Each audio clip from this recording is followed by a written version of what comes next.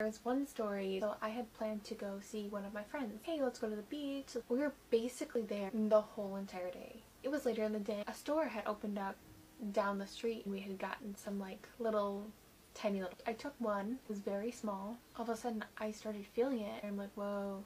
Well, this one I felt like I was like drowning deeper and deeper into like this abyss.